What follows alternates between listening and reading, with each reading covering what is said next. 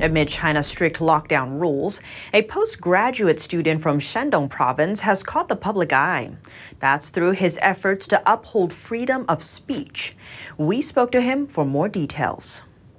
Postgraduate student Sun Jian got kicked out of his university for protesting the local COVID-19-driven lockdown.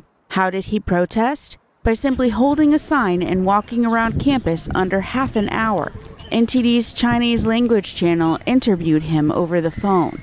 The fundamental reason is I oppose the university's lockdown policies. He explained how the campus for the Ludong University, where he studies, has been under partial lockdown for the majority of nearly the last 2 years. Under those rules, students are allowed to move freely within the campus, but not leave the premises.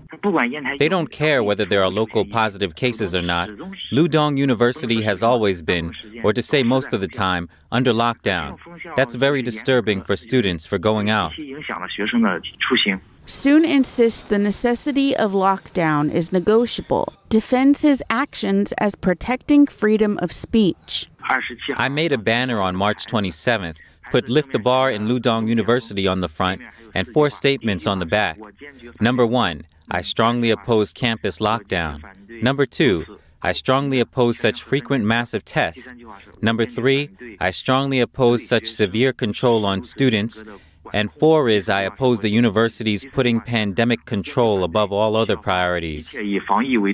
He said a professor began to follow him just 2 or 3 minutes after he began holding the sign on campus. Soon after, 3 others joined in monitoring him. They later grabbed his sign and called the police. He was able to hold the sign for just 20 minutes.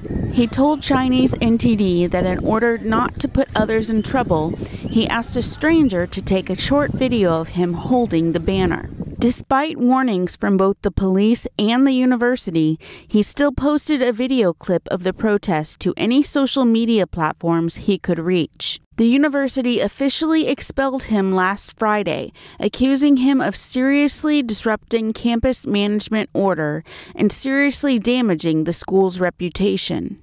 But Sun decided to fight back and insist he didn't do anything illegal. At the same time, he shared an open letter he wrote to the school. The letter reads, "If you think getting rid of me is easier than getting rid of the problems, then I tell you here today, your plan will not work on me." He also reiterates his determination to fight and closes the letter by saying, "My purpose is to let people know, you and me, who is the barbaric one and who is the civilized one."